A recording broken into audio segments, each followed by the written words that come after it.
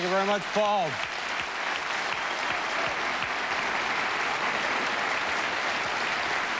Our first guest tonight is a brilliant songwriter and a musician who's been a friend of ours for 20 years, and believe me, it's a thrill to have him here with us. Ladies and gentlemen, please welcome Warren Zevon. Warren.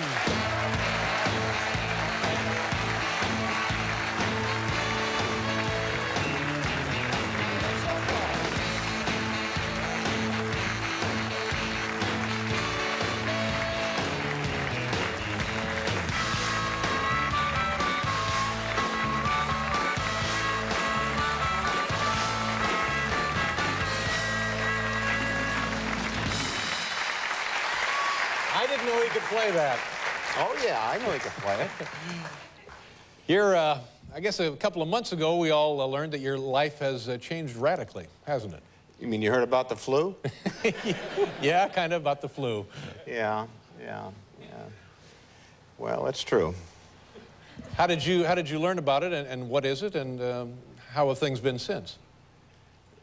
What was the order of those questions again? Entirely up to you. Any way you want to field them. How did I learn about it? Yeah.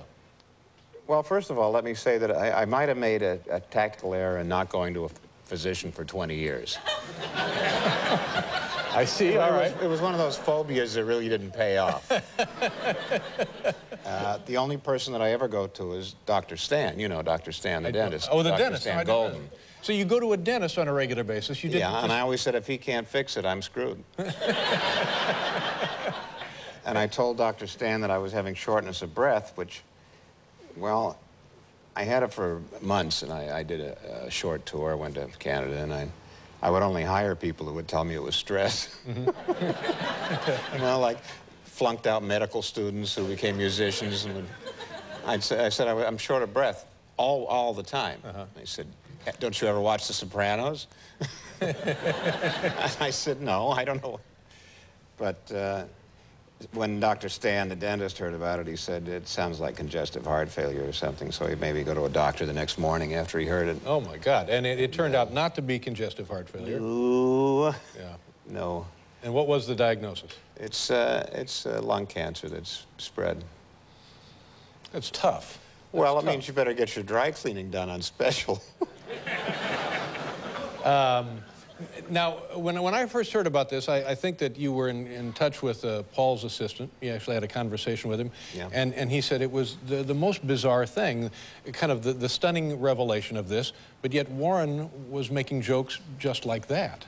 Now, how is that possible? I'm not sure I could make jokes like that if I had that info. You think so? I know you would. Really? Yeah. Yeah.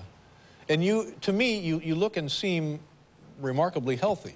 I mean, that's kind of an odd... Well, don't be fooled. Don't be fooled by cosmetics. And how do you feel? I don't feel as bad as they say I am. Uh-huh.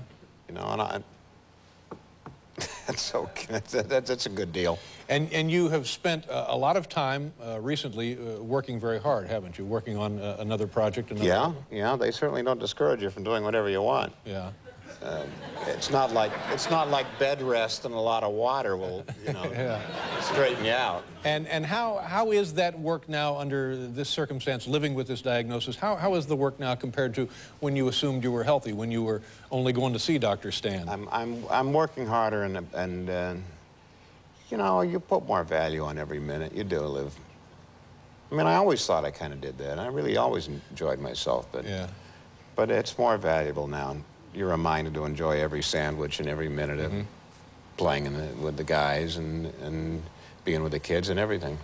Yeah, I'm stricken now, and I guess this is the way things like this work, by the irony of your work now. You know, when we look at it, knowing about the diagnosis, about the disease. That's the strangest part to me, certainly. Yeah.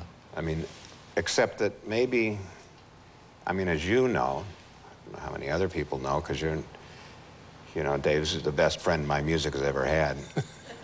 So I don't know how many of the audience realize that the last...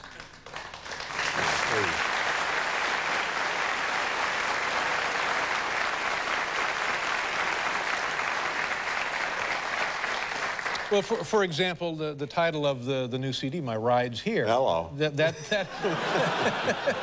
has a whole different meaning. Yeah. And another song, the one Paul played, I'll Sleep When I'm Dead. And the previous album was called Life Will Kill You. Yeah. It was all about my phobia of doctors. And, you know, I just figure that if artists don't have, well, I guess artists have some kind of instincts or, you know, feelings about things that can't be put into words, you know, kind of impressions combined with very rudimentary manual skills. Mm-hmm. Otherwise, how would you get away with having a job so easy and so much fun? So you're saying that you think maybe somewhere this comes as not so much a surprise to you? Well, I can't really complain. Yeah. I did take the copies of the albums to my doctors and say, this is why I'm not so shocked. Yeah. But I don't know what the connection is. I don't know why I was writing those songs, but you know, I've always written them. Yeah. And Mr. Bad Example, a song. Now, I know, I guess everybody who knows you knows that you did enjoy yourself to the point of punishing others, really, at some point. And well, that's not really the way you put it outside of meetings, but if you want to say so, that's okay. Emotionally speaking. Well, yeah, I know how you meant it. And did you think that contributed to the lung cancer? Punishing people emotionally? No. Maybe not taking care of yourself. I think that, you know, I think that I chose a certain path and lived like Jim Morrison and then lived 30 more years. Who knows why? Yeah. Do you... You make choices, and then you have to live with the consequences. There are always consequences. From your perspective now, do you know something about life and death that maybe I don't know now? Not unless I know how much you're supposed to enjoy every sandwich. Mm-hmm. You know? How's your family? They're holding up pretty well. It's tough on them, but they're holding up pretty well. Yeah. You know, we're a pretty close family. Me and my kids. Good. You have the two, the boy and the girl? Yeah. Yeah, good for you. And tonight you're going to sing, hopefully, 3 songs. Yes, I am. And the first one is called Mutineer. Mm-hmm. What is that song? The last one was called Mutineer. What's the order? I don't know the order. There's some confusion. Oh. When are you doing White Christmas, Warren? That's all we want to know. Mutineer's first? Mutineer's first, yeah. Oh. That's the touching one. You want to change the order? We can change the order. Oh, I don't even do that on professional television. Why should we do what he wants to do? Oh, stop it, Paul.